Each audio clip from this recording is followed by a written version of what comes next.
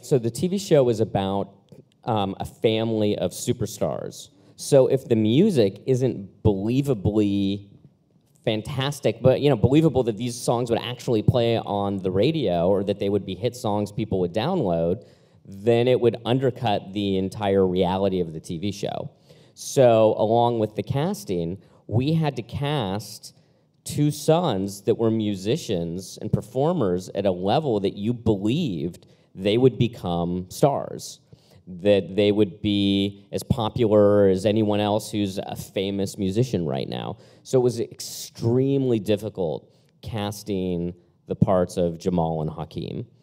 And we looked at a ton of people, and we got really lucky getting Jussie and Yaz, because they're both tremendous actors, and I wouldn't say more significantly, but just as important, they're fantastic performer musicians. And in the case of Yaz, he had never acted before. Yeah, it was his first audition.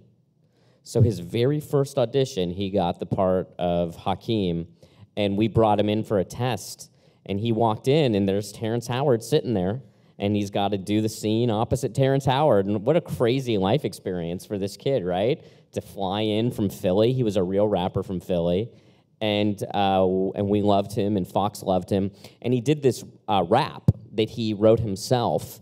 And at the very end of the rap, he just turned to the camera, and he went, "Fox." And the Fox executives lost their minds.